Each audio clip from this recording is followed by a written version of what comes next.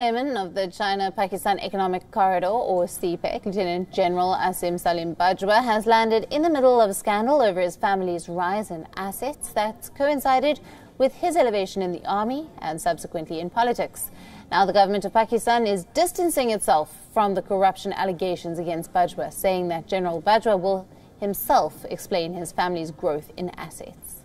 Now, Pakistan's Information Minister, Shibli Faraz, took to Twitter late on Monday and said that Asim Bajwa will explain in detail the news about his assets in a few days. This statement came after the government's initial response to brush aside the controversy appeared to be ineffective. Now, Pakistan Foreign Minister Shah Mahmood Qureshi on Saturday had questioned the authenticity of the website that published the investigative article that revealed the rise of Bajwa and his family's assets. Listen in.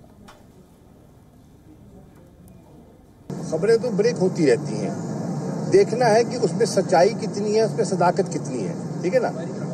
अर्ज ये है कि आजकल एक बदकिस्मती से मुझे कहने की इजाज़त दीजिए, एक रिवायत बन गई है कि हम खबर पहले चला देते हैं और तस्दीक बाद में करते हैं कि इस खबर में सच्चाई कितनी है, इसमें हकीकत कितनी है। इसमें मैं समझता हूँ कि किसी शरीफ आदमी की बेजा पगड़ी नहीं उछालनी चाहिए और हमें जिम्मेदाराना किरदार अदा करना चाहिए।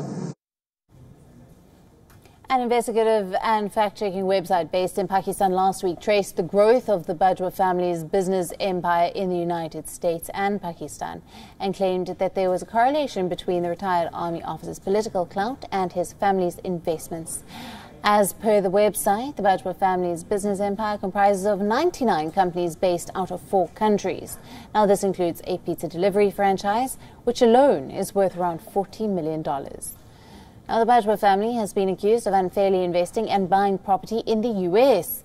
It turns out that according to the assets declaration form that General Bajwa had filed with the government, claimed his wife did not hold any foreign assets, but the investigative piece says that Bajwa's wife, Farooq Zeba, is associated with or is a shareholder in 85 companies, 82 of which are foreign-based. Now, the net worth of these businesses and properties jointly owned by Farooq Zeba stands at over $52 million. Now, the corruption scandal has come as a huge embarrassment to Prime Minister Imran Khan, who had appointed ex-Pakistan Army General Asim Bajwa to oversee the implementation of the CPEC project. He was also appointed as the Prime Minister's Special Assistant on Media. Meanwhile, the ex-Prime Minister's daughter, Maryam Nawaz, who herself, along with her father, has been convicted in graft charges, questioned Imran Khan's silence on corruption allegations against the CPEC chairman, Asim Bajwa.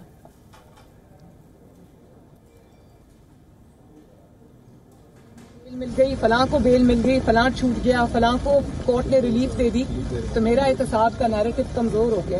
तो मैं ये सवाल करना चाहती हूँ इमरान खान से और उनकी हुकूमत से कि आज जब आसिम सलीम बाजवा साहब पे इल्जाम लगे हैं सबूतों के साथ, तो एहतसाब का नैरेटिव किस गार में बैठ के सो रहा है, या वो कहाँ छुपा हुआ है जिसमें एहतसाब के नैरेटिव को आज कोई चैलेंज नहीं है। तो आगे बढ़ें और बताएं लोगों को कि वो भी एहतसाब इसमें भी बिलीव करें। अगर कोई चीज निकाल के लाए हैं तो उनको धमकियां नहीं देनी चाहिए, उनके इल्जामात का जवाब देना चाहिए, रसीदें पेश करनी चाहिए और आपके पास अगर कोई जवाब है तो दें। Now, his only response on the matter was on Twitter on the 27th of August, where he rebutted the findings in the article and called it a malicious propaganda against him and his family.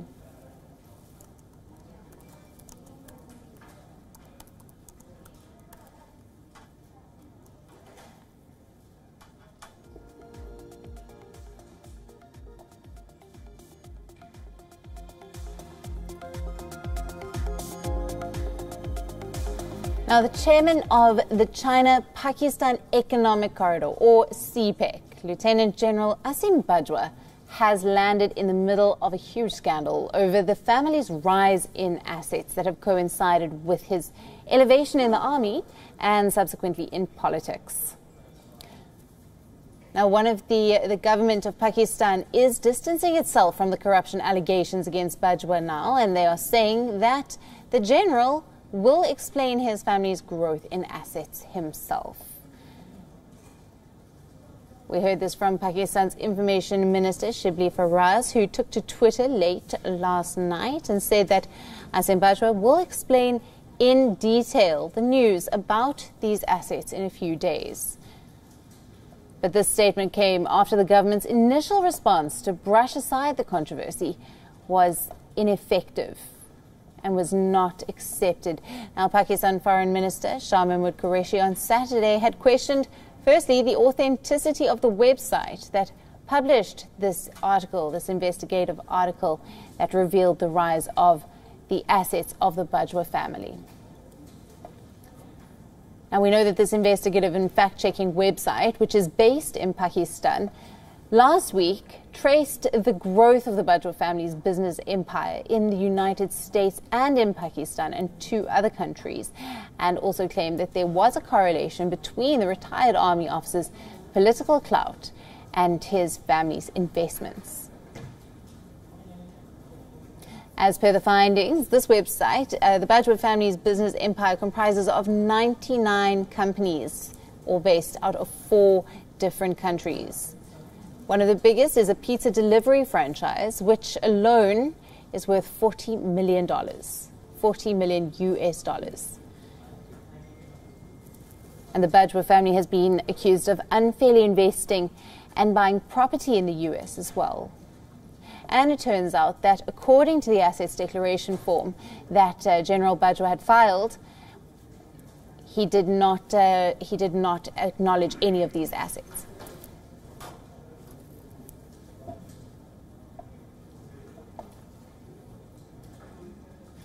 Now, for more on this, we are being joined by our senior journalist, Amir Shan, live from Lahore for more insight on this story. Welcome. Thank you for being with us.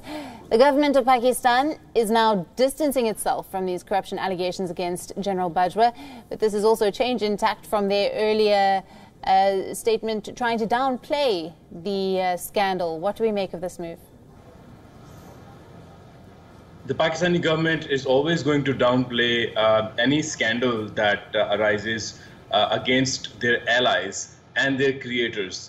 So it is widely believed that the military establishment in the last general elections allowed the Pakistan Tehreek-e-Insaf, the current ruling party, to form the government, and it also allowed it to form the government in the Punjab province. So the Pakistan Tehreek-e-Insaf has been talking about accountability and punishments for those who are allegedly corrupt, but the same people that they had been charging from the opposition parties, the very same people, once they joined their ranks, these people, they stopped appearing in national accountability cases, and some of them, they had the cases dropped against them. So this anti-corruption drive by the government is against the opposition parties, against media, against civil societies, but it is not against its own allies.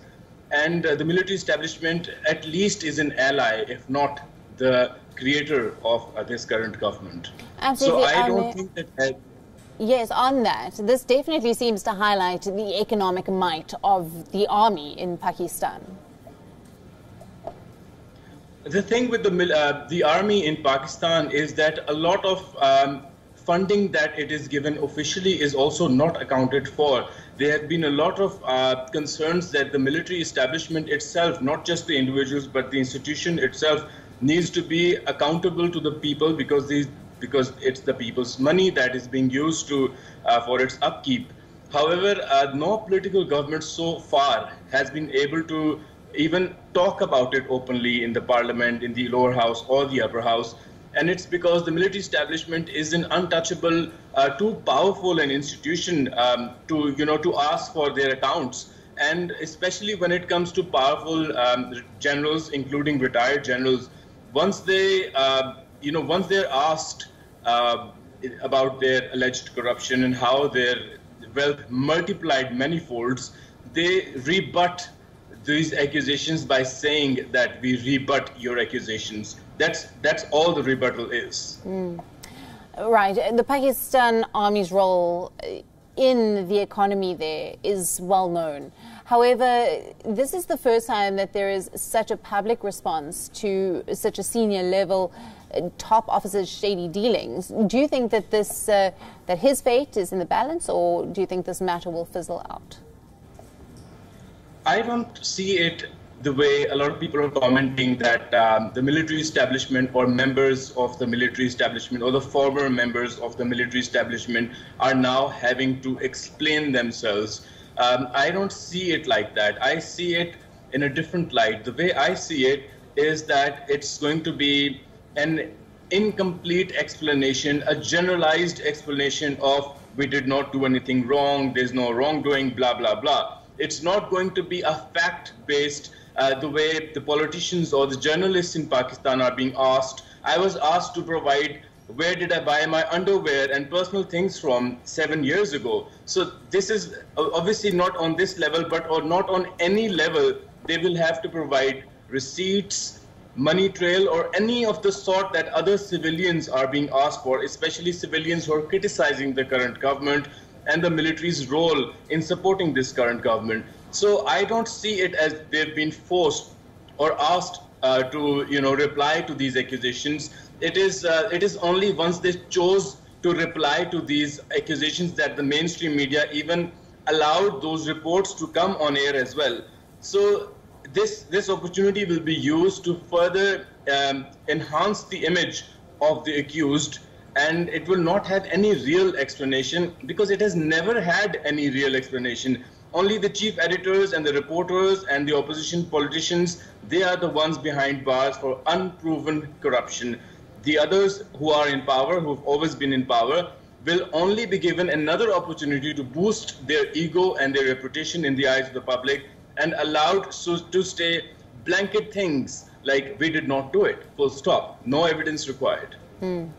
Amir, thank you very much for bringing us the latest in that analysis there. Now, the United States